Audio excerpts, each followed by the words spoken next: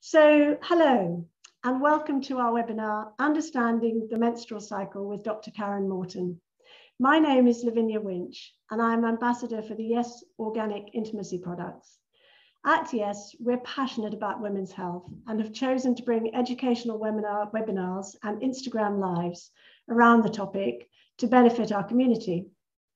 I think this has been especially relevant during the pandemic, as we know that many women have been more reserved about seeking help from their GP. We've called this series of live videos Talking Vaginas, and I'm delighted to welcome Dr. Karen Morton to present today on understanding the menstrual cycle. At Yes, we believe that understanding this stage of our reproductive lives can help us to navigate what sometimes can be a challenging time. And it was at a menopause event that I listened to Karen explaining the role that hormones play in our cycle. And I realized how important this is. And so we asked her if she'd be kind enough to be our guest, and she very gratefully accepted. So I'm going to give you some background to Karen. So Dr. Karen Morton is a consultant obstetrician and gynaecologist in Guildford. Her special interests are paediatric and adolescent gynecology and menopause, being on the Menopause Specialist Register of the British Menopause Society. Her obstetric experience is in the care of medical problems in pregnancy, such as diabetes and thyroid disease, and she loves the excitement and challenge of the labour ward. But Karen's latest venture has been to develop a health tech solution for everyone, but for women in particular. This is a helpline, and it's called Dr. Morton's. After years of dealing with a multitude of gynaecological issues over the phone, she concluded that medicine had been slow to embrace communication technology. And women need, for gynaecological reasons, such as contraception, period problems, fertility and pregnancy, and then menopausal matters, to seek medical advice more than men. And her mission is to deal with the gender health inequality and the impact it undoubtedly has on career progression. So I'm going to hand over to Karen, and she's going to give us an initial presentation, and then we'll chat around some of the topics that come up in her slides. Thank you, Karen. Okay, not at all. So I hope that you can see those slides. Can you see that screen? Can you just confirm that for me, Lavinia? Yeah, good. That's okay. Well, thank you so much, Lavinia. It's very nice to be here, and thank you for asking me. I feel completely passionate about women's health from sort of cradle to grave, and so talking about periods and how the uterus and the ovaries work will be second nature and a great privilege and good fun, I hope. Okay, so the embryology. I think it's important we know what a uterus is, and I think it's important to have some concept of embryology. In other words, how we became a girl as opposed to being a boy. The default position is to be a boy, and we become a girl because there isn't a Y chromosome. It's the Y chromosome that leads to the development of testes, and from the testes come not only male hormone testosterone, but also a substance called the Müllerian inhibitor. When we are a flat plate inside our mother's uterus, so when we are literally a flat plate, there's a lot of folding that happens.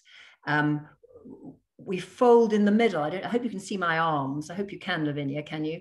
We fold in the middle. We fold in the middle. We fold in the middle. Now, my hands at this moment are 2 uteri, and my wrists are the cervix, 2 cervices, and my arms are the vaginas. And we start with 2 of everything, and we blend in the middle. And so most of us are born with 1 uterus, 1 cervix, and 1 vagina. But some of us will be born with 2 of each, 2 uteri, 2 vaginas, 2 cervices. That has a fancy name called uterus didelphus. But the bottom line is that we start with these tubes on either side, and everything folds in the middle. And the embryology of the uterus, vagina, tubes is very closely linked with the embryology of the kidneys. And so if I'm looking after a woman who has got an abnormality of the way the uterus developed, I have to look carefully to check that her kidneys are in the right place and that she's got 2 of them. and sometimes she won't have. Now, it's important to realize that the embryology of the ovaries is completely separate to the embryology of the uterus, tubes, and vagina. So this is a picture which is going to crop up in my talk a few times. This is me with a telescope just under the tummy button of a lady, looking down into the pelvis. And this is the top of the uterus. These are the two fallopian tubes. And here are lovely white, shiny ovaries, which are just connected by a little stalk from the corner of the uterus. This is a lovely, healthy pelvis.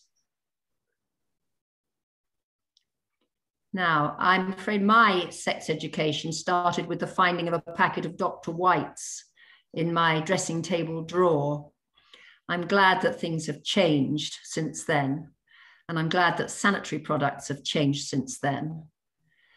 My mother didn't actually talk to me about it at all, and there wasn't much spoken at school either. And in fact, it should be a girl's education forever, really. When I've been doing a clinic this morning, and when there will often be children come with their mothers, and I encourage their mothers to be, there's a balance between privacy and just making everything seem normal, encouraging girls to know that their mothers have smear tests and have things done is a way of starting their education in an appropriate way. Of course, a period happens because we did not conceive that month. And I'm going to talk to you in detail about what hormonal changes happen within the menstrual cycle that lead to the shedding of this blood and this blood coming out through the cervix and out through the vagina. It's one of my missions, actually. Lavinia, you might be interested to hear this mission. This is a menstrual cup, of course, over here. And I'm very much in favor of saving the planet as well. And I do think that girls, when they go to secondary school, should all be given a menstrual cup, and that there should be some actual lessons in school about how to use them. They're incredibly easy to use, and of course, completely impactless on the planet. Okay, so puberty, it happens in a sequence, and it's a very specific sequence. It would be incredibly rare to start to have periods before breasts and pubic and other sexual hair, so hair under the arms and development of hair on the legs and just generally sexual hair. Before those things reach a certain stage of development, periods don't come. So the right name for the onset of periods is menarche, and that will usually come about 2 years after breast and pubic hair development have started. So if I see a girl who is worried that her periods haven't started and she's 15, then it's pertinent to ask, when did the breast start to develop? When did pubic hair start to develop? It will usually all happen in a sequence. Now, I make no apology for this drawing. It's a hand-done drawing, which is probably photo specifically out of any set of notes that I where I've been having a consultation about all sorts of different things. It might be, why haven't my periods started? Why are they so frequent? Why are they heavy? Why haven't I conceived? Any aspect of gynecology, this drawing and what I'm going to explain is fundamental to understanding how your ovaries work and what periods are. So from when you were the tiniest, weeniest little embryo, no bigger than ½ centimeter from head to toe, you put into your ovaries which at that time, of course, are just a speck, all the eggs you're ever going to have. You don't make any new eggs during your lifetime. It's not like the testes, which are factories that churn out new sperm from starting point, from nothing, millions of them every day from puberty to death. But women are born with a finite number of eggs. They are immature eggs. They sit in the ovaries. I've only drawn one ovary, but obviously there are two, usually. And of those millions of eggs, the majority of them will just shrivel up and just dissolve away and come to nothing. But from about 7 onwards, the ovaries, first of all, start to make a little bit of hormones, a little bit of estrogen. And then they start to, at about 10 usually, they start to choose an egg, one of the eggs that is going to be the one that is brought to maturity. And for the first couple of years or so, they just play at it, and the eggs don't fully come to maturity. But from the moment a girl gets her first period, it means that she made a mature egg. So an egg is chosen and it comes to maturity in a follicle, and the follicle grows and grows and grows and grows, and the egg is inside that follicle on a little mound of cells. And a mature follicle measures about 3 centimeters diameter. Now, if a girl were to have an ultrasound scan at that time, she would be told that there is a cyst measuring 3 centimeters diameter on whichever ovary it is. Now, this is a really important point. Ovaries are cystic structures. That is how they work. The word cyst is purely a description. You could have a little thing on your eyelid which had some fluid in it, and it would be a cyst on your eyelid. So this causes a huge amount of confusion and upset when women go to have a scan for one reason or another, and they're told that there is a cyst found on the ovary. So it's normal at different phases of the cycle to find a fluid-filled cystic structure on the ovary. So when the egg is mature, a trigger comes from the pituitary gland. Now, this is meant to be a brain, and the pituitary gland sits about 4 centimeters behind the bridge of your nose. It just dangles there like a little pea. And it is the master gland. It is the master gland for all the major hormone systems in your body. So the thyroid gland is controlled by the pituitary, your adrenal glands sitting just above your kidneys, the testes in men, and the ovaries in women. And the pituitary makes 2 driving hormones: the follicular stimulating hormone, FSH, and the luteinizing hormone. So the follicular stimulating hormone is busy driving this follicle. A surge of these hormones triggers that follicle to burst, and the egg falls out. And the watery fluid that was in there just disappears, just disperses around the body. Now, the next thing that happens on the ovary is that same spot where the egg started swells again very quickly in the second half of the cycle. And this structure here, now about still another fluid-filled structure, it's a cystic structure, but it's a slightly thicker fluid, not watery. And this measures about half the diameter of the follicle, about 1.5 centimeters, and it is called the corpus luteum. And the job of the corpus luteum is to make the hormone of the second half of the cycle, which is progesterone. Now, the job of progesterone is to make the lining of the uterus, the correct name for that is the endometrium, which has grown from this layer here under the influence of estrogen that is coming from all the other cells in the ovary through the bloodstream. Estrogen is telling the lining of the womb to grow, grow, grow, grow. And then progesterone tells it to stop growing and become all nice and juicy.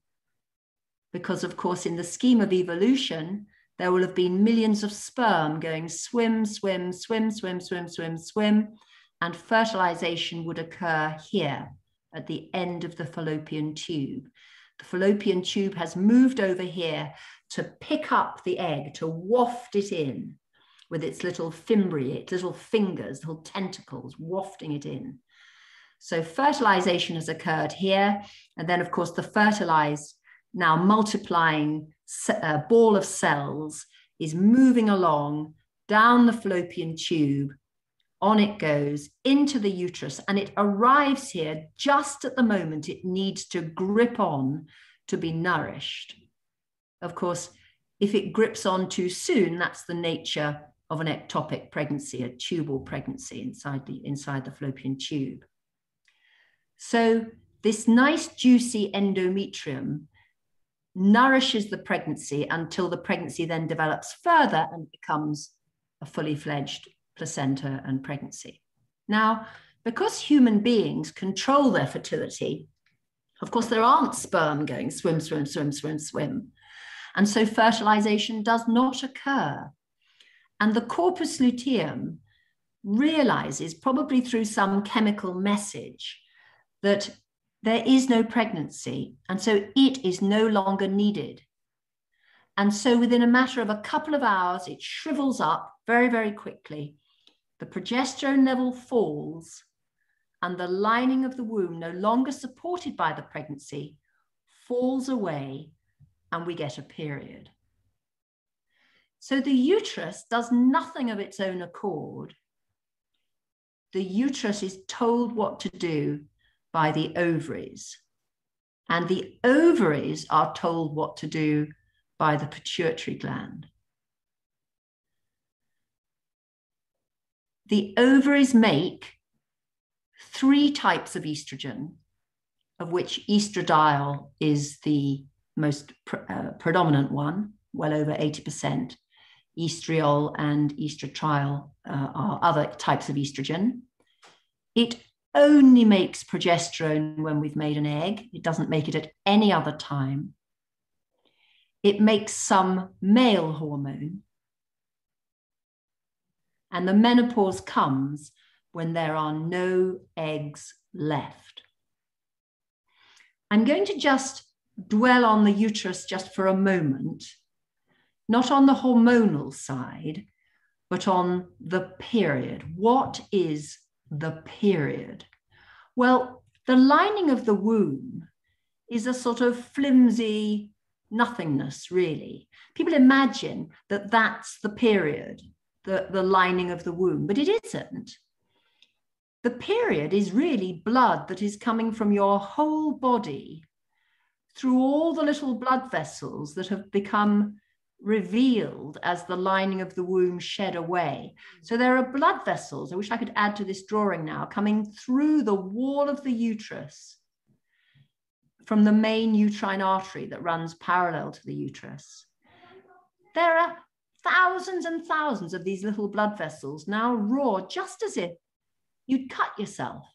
And the blood is blood coming from your whole body out through these raw blood vessels.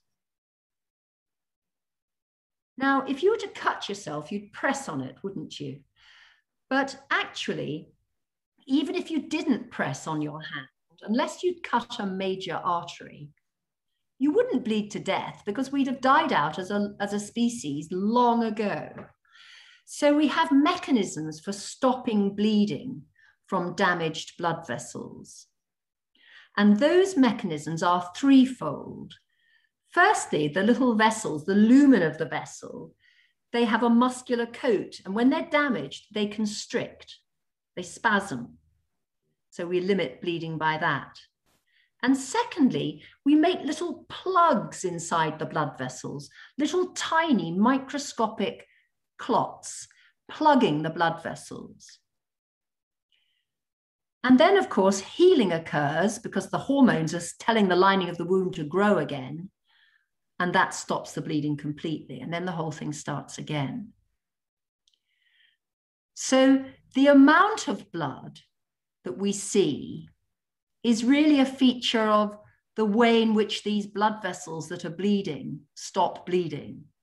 Not really much to do with the lining of the womb itself. Except later on in my short talk, I will emphasize how the surface area of the lining of the womb can be important for heaviness of periods. Because if the surface area is bigger, then of course there'll be more raw blood vessels and the periods will be heavier.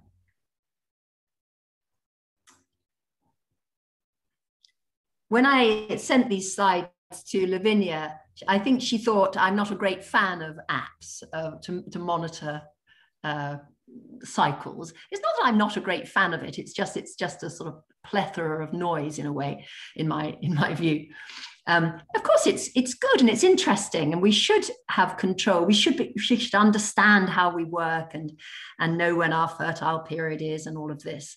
But I think understanding the sort of thing we've been talking about so far is actually far more important and actually far more interesting, really.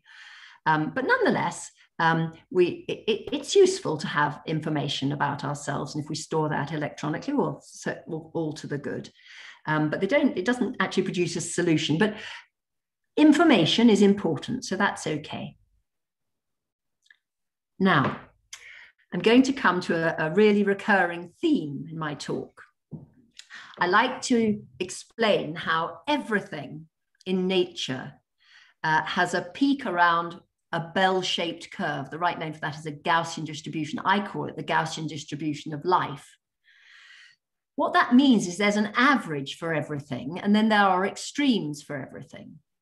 So if you took girls' height, for example, most girls' average height will be about 5'4". I'm so sorry, I'm not very centimeter orientated. But there will be girls who will be 4'10", and it's not abnormal, it's just very unusual.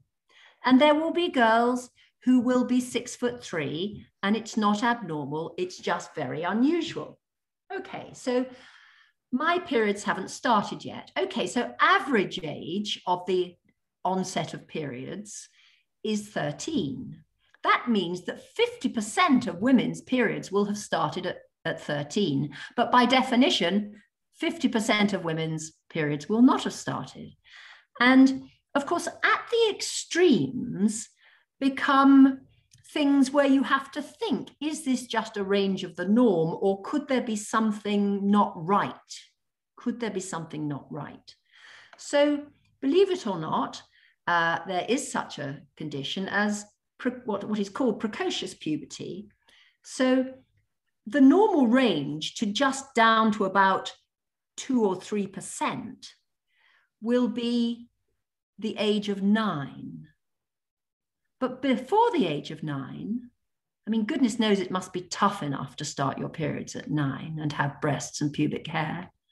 But before that, it is definitely not usual, not normal. There will be an underlying pathological reason. And there are lots of interesting and important causes of precocious puberty.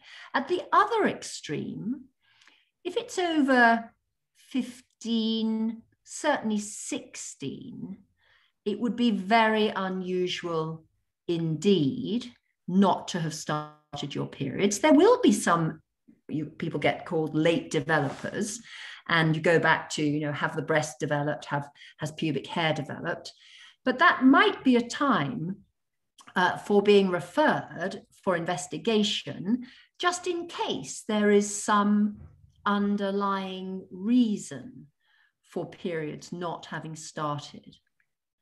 But up until certainly 15, probably even 15 and a half, it's well within the normal range.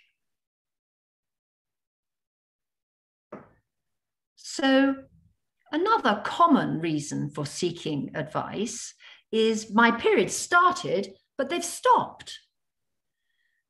Okay, well, we are just mammals. We are mammals in the scheme of evolution. And there are many examples in nature where periods stop because that mammal, that female human mammal, no doubt it happens in non-human mammals too, is not in the right environmental, emotional, nutritional, general health situation to either be pregnant, carrying a baby, or nurturing newborn babies with breast milk. So very good examples of this are Maasai women, while they are migrating across the Serengeti and walking over 100 miles a day, that very wisely nature stops her periods so that she does not conceive until she gets to where they're building their new village, and then her periods return. Other good examples, probably the best in our Western society, would be the consequences of anorexia, of profound weight loss, either through an eating disorder, with anorexia nervosa, or profound weight loss due to illness, other illness, or profound weight, a disproportionate weight situation where there isn't any significant fat, even though the actual body weight may be normal. Many prima ballerinas do not have periods because they haven't got the right ratio between fat and muscle. Marathon runners, very supreme athletes, will often stop their periods. Emotional upset. When I have a lady who's lost a baby and she comes to see me 6, 8, 10 weeks later to discuss the tragedy of the events, I will often ask her, well, I will always ask her, has she had a period yet? And if she has, I say, well, that's fantastic, because that tells me that even though you are still grieving and desperately sad, actually nature has decided that you are recovering and that you are in the right physical and even emotional situation, that you can now start to look forward and think about trying for another baby, because nature has made your ovaries start to work again. Okay, so pregnancy, well, of course, there will always be unexpected pregnancy as to why your periods have stopped, and you would hardly believe it possible that concealed pregnancies still come into the A&E department in my hospital, but they do about every 3 or 4 years. Usually a very young woman will arrive with abdominal pain and all of a sudden there'll be a baby. Quite amazing. Lazy ovaries. Okay, so when I'm asking a girl about her menstrual cycle, I want to know how the cycle is the number of days from the first day of one period to the first day of the next. A lot of people, when you ask them how long is it between their periods, they think it's just the number of days not bleeding, but you need to include the bleeding bit for the length of the menstrual cycle. And a normal menstrual cycle, probably relating to that Gaussian distribution again, maybe I mention it later, an average length of a menstrual cycle will be 28 days. But some women will have a 21-day cycle all their lives, and some people will have a 35-day cycle all their lives, and all shades of grey in between those things. If the cycle is longer than 35 days, then she is probably not ovulating predictably and regularly. And if she wants a baby, then I might give her some help by giving her some tablets to try to drive her ovaries a little harder. We can talk about that if you would like to later. But having lazy ovaries does not equate necessarily to the polycystic ovary syndrome, which we will talk about later. It's perfectly possible just to have lazy ovaries in the context of just the ovaries, nothing else, just the ovaries are a bit quiet and lazy. And then there are lots and lots of rare causes of why periods might stop. I'm happy to talk about all of them at some point if you would like me to. Okay, so back to the Gaussian distribution. My periods are heavy, they're long, they're painful. Okay, so with each one of those things, most women will have a moderate loss. An average blood loss for a menstrual period is about 80 mils of blood. Some people will have a tiny little spotting as their period, and that's normal for them. Other people will have a deluge. And of course, if something is spoiling their quality of life or making them anemic or unwell in some way, then it warrants investigation. One may find nothing, but it warrants investigation. Most periods will last for about 5 days with a little tiny lead in of a few dribs and drabs and a little tiny lead out. And the bleed itself, the proper red bleed, will last 4 to 5 days. But some girls' periods will just be a 2-day wonder, and some girls will go on for 10 days or even longer. That, of course, is very boring. And if it's boring and spoiling what you would like to be doing with your life, then you should do something about it. But it doesn't necessarily mean that it's abnormal. And then pain. Most people will take a Nurofen or something for their slightly crampy period on the first or second day. Some girls will take absolutely nothing and they don't even notice it's there. And a proportion of girls, their periods will be so painful that they can't function. And if a Feminax or a Nurofen or something does not mean that you can carry on with your life without any interruption, then you should seek help. Because in my view, the first time a girl does not go to school because of her painful period, or doesn't play sport because of it, or doesn't go to a party, or goes home from work, her life is compromised. Her confidence is lessened. The way the world views her is diminished. And I think that that is a dreadful outcome. And I believe that it is at the root of the gender pay gap and the gender career progression gap. And that's really one of my huge passions. Now, I think the next picture is a picture of an inside of a uterus. It is, okay. Now, Lavinia didn't think that people would like to see the inside of the uterus or but I know that that's not true. I know people do enjoy, they find the body fascinating once they get engaged with it. And this is me with a telescope looking inside a uterus. And you can see as well as I can that this cavity, which should be completely smooth, is not. There's something dangling on a little stalk here, and there's another something up there, and there's another something there.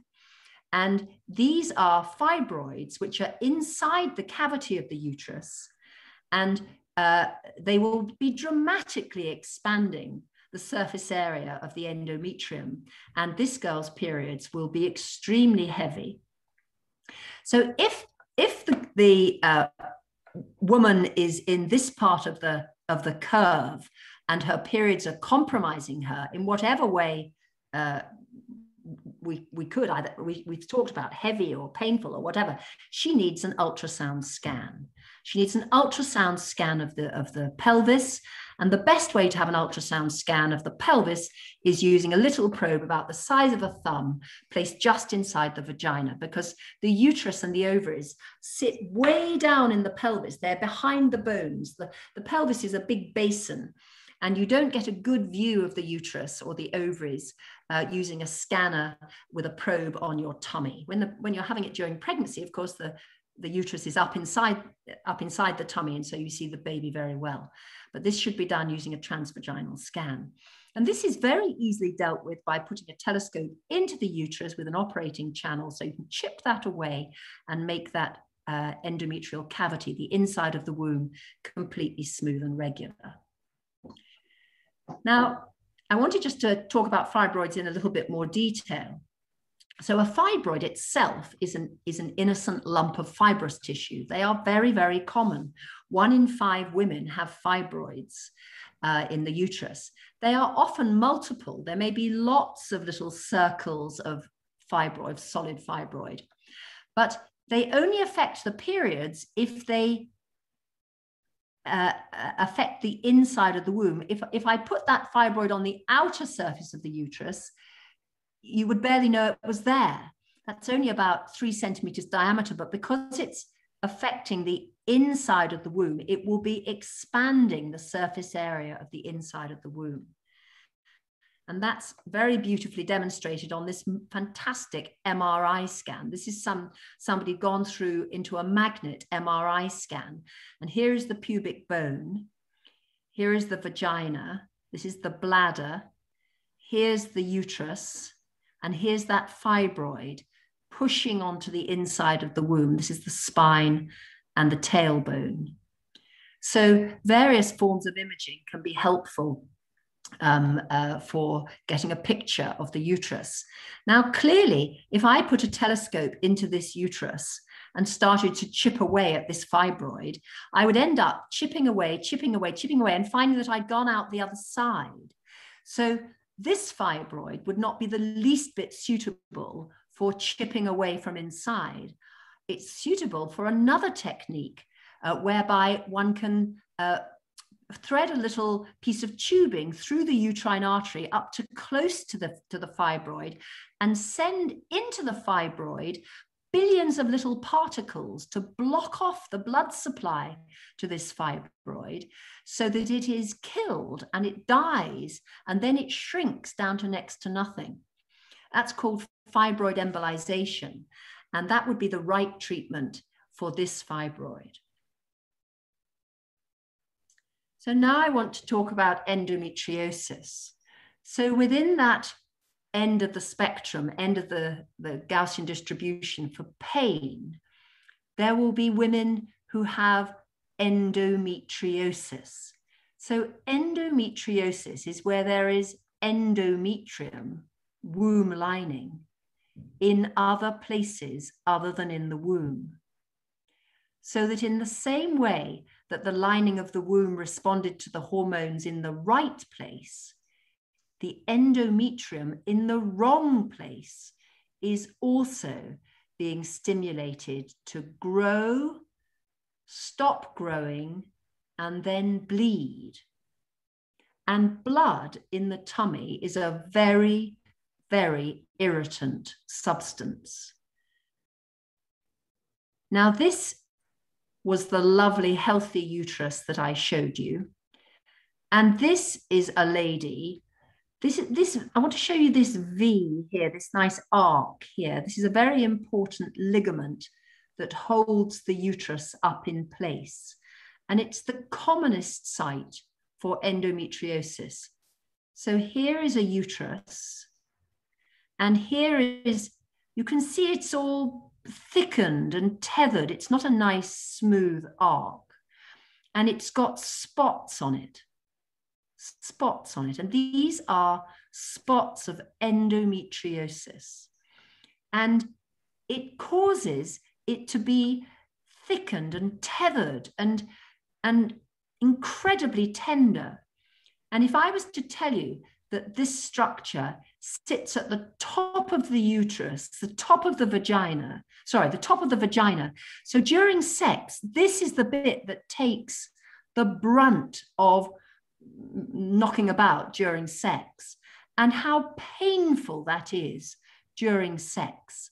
So not only does endometriosis cause pain at period time, but because of the scarring and the tethering, it causes very severe pain during sex. And just on this picture, you can see that this is marked as the rectum. And so these spots of endometriosis are all over the surface of the rectum as well. And so another classical symptom of endometriosis is pain when doing a poo during a period. So just this morning, I've seen a lovely girl who has terrible pain on the day before her period. And then the period just lasts 2 or 3 days. And then she has no pain in between. Sex is not painful. Doing a poo is not painful. She just has a painful period. So it is actually very unlikely that that woman, that young woman I saw this morning, has endometriosis. She's probably just got a painful period, and she'd be better off not having a period at all. She's on the pill, so why on earth would she not just run the pill, one packet after the next? And we can come to that. But of course, in this case, a scan will be normal because spots do not show up on a scan. If you have endometriosis on the ovaries, then blood can collect month after month after month after month, and you can get what are called chocolate cysts. That's because blood, when it alters, it goes brown like chocolate sauce. And in that case, a scan may show a chocolate cyst on an ovary. And that's worth dealing with surgically, but by and large, spots should be dealt with medically.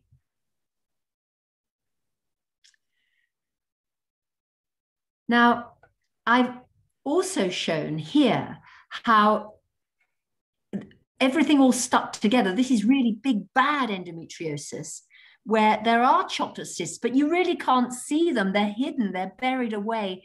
It's caused all this inflammation.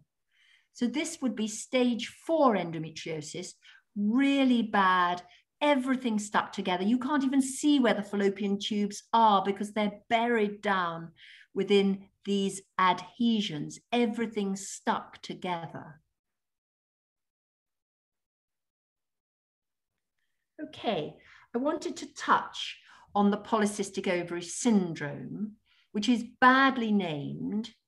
And in fact, there is a big push within gynaecological and endocrine, that's people who look after hormones, circles, to call it FAME, as opposed to the polycystic ovary syndrome, because having lazy ovaries is a common thing, and it is merely one of the features of the female andrometabolic syndrome. Now, a syndrome, just for your information, in medicine, if somebody's told they've got a syndrome, it means they've got a collection of features that added together, somebody has described as them running together, and therefore they're a collection of things.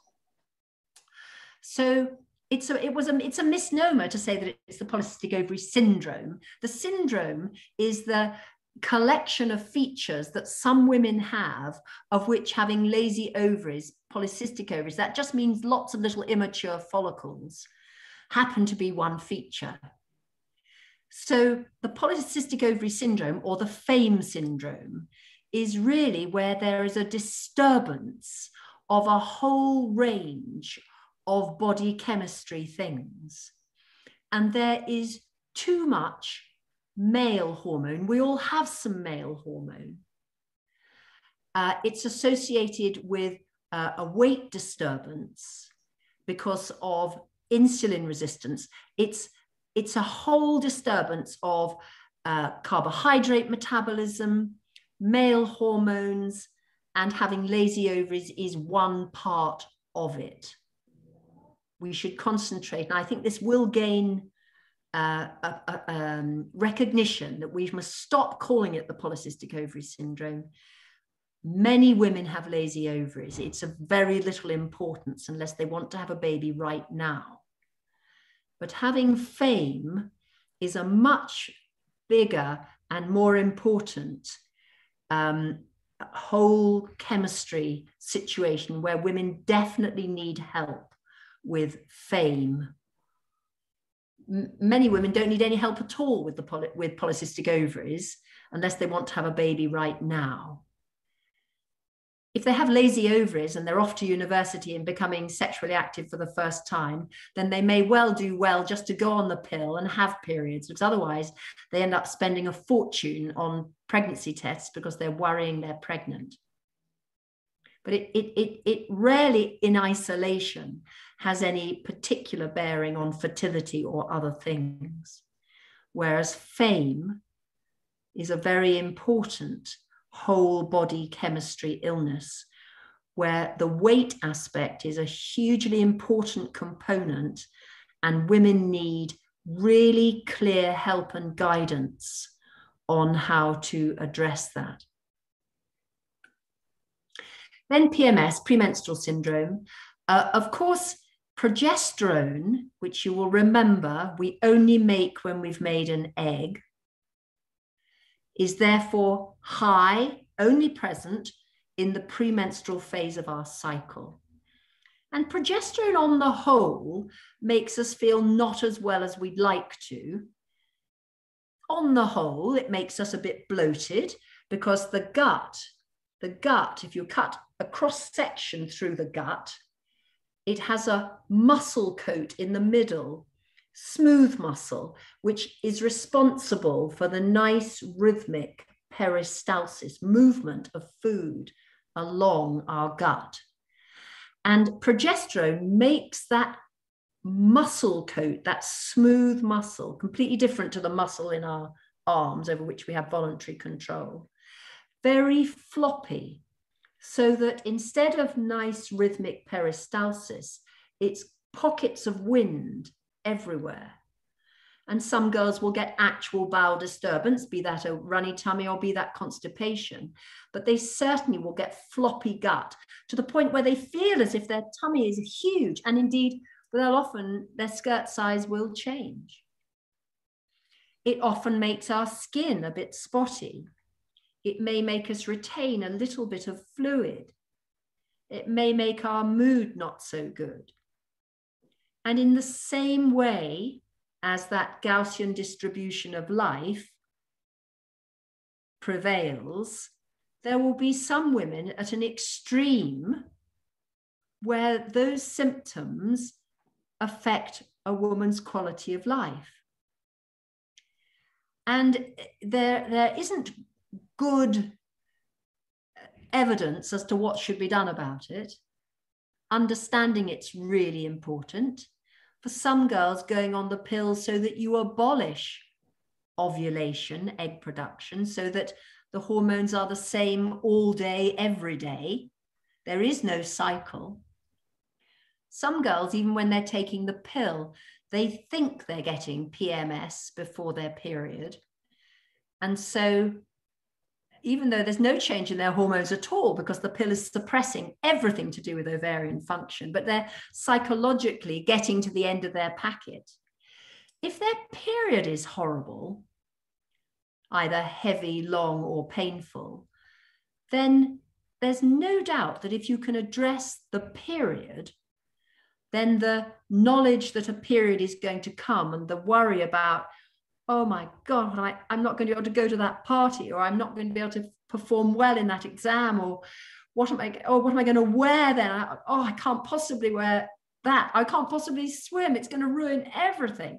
So if you can deal with the period, you can often deal with the premenstrual aspect. And there are a number of other strategies which can be tried at that time. So again, don't put up with it. And then an extreme of that is something that has now been given a name, which is the premenstrual dysphoric disorder, which is an extreme, completely debilitating disturbance related to ovarian function. If one has a lady who feels that her life is destroyed by this repetitive, it comes around with repetitive frequency, then there are ways of dealing with it. And my usual strategy is to abolish ovarian function first, and see if, first of all, with the pill, it sorts it out. If it doesn't, then to switch everything off with monthly injections for 6 months to see if having no hormones for 6 months will restore her equilibrium. And if it does, and she feels 1,000 times better, then one may go to adding back hormone replacement therapy at that point, because it's a sequential trial, if you like, a sequence of trying to work out, is there a strategy that's going to work? And if that works, and she still feels well on the HRT component, because some ladies won't feel well on HRT, then the strategy at that point, if her family is complete, is to telescopically remove her ovaries and go onto a no bleed HRT regime. These things are very rare, but they are real, and women need and deserve help with them. So I do believe that women need to be in control. So what is not all right, as opposed to suck it up, every woman's the same. Time off school or college is definitely not all right. Being kept awake at night is not all right. Making a mess of your sheets or having to change during the night is not all right. Not going to a party is definitely not all right. Missing sport is not all right. Spoiling a holiday is not all right. And as I've said, I do believe that the gender pay gap starts here. Oh, that's all I wanted to say. That's amazing, Karen. Yeah, if you could stop sharing your screen, then I will indeed stop sharing my screen. Then we can get ourselves back up here. Wow, that is so comprehensive. You covered so many things, and I did have 1 or 2 questions, and I think it would be useful. You've actually, many of them you've covered already, but I think one of the things I wanted to ask you was this possibly a myth that if you've started your periods early, is it possible that your menopause might come earlier? Well, it's sort of not a myth. It's probably statistically true in as much as it's related to the number of eggs you have. But it's a bit like people who say to me, my mother started her change at 44. Probably, if you looked at whole populations, there will be an association, but it's not a practical value. Do you know what I mean? Yeah. Okay. Well, I think your description of the Gaussian, is that the way? Right. Gaussian distribution. That's so interesting, isn't it? To see the average and then the extremes at both ends. That's really, really helpful. And the other thing I think was, do you think that by understanding the role that hormones play during our cycle, that might make us a little bit more aware of what might be happening as we approach perimenopause? Yes, certainly. Well, if you only took it at its simplest level, if you take the sort of menstrual irregularity and sometimes perimenopausal menstrual chaos that can occur, yes, that's important to understand that, because eggs are not being produced rhythmically, and therefore there's a lack of rhythm.